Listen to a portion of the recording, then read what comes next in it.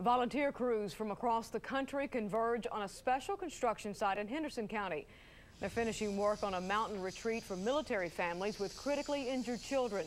The Believe in Tomorrow house is located in the Pinnacle Falls community. It was one of the first facilities of its kind in the country where the families can rest and relax free of charge. Settings like this and this entire surrounding area are very conducive to that, helping children relax, get away.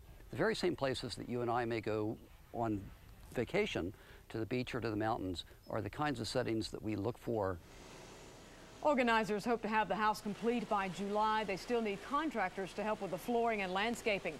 To learn more about the Believe in Tomorrow house, go to our website at WLOS.com and click on More Info.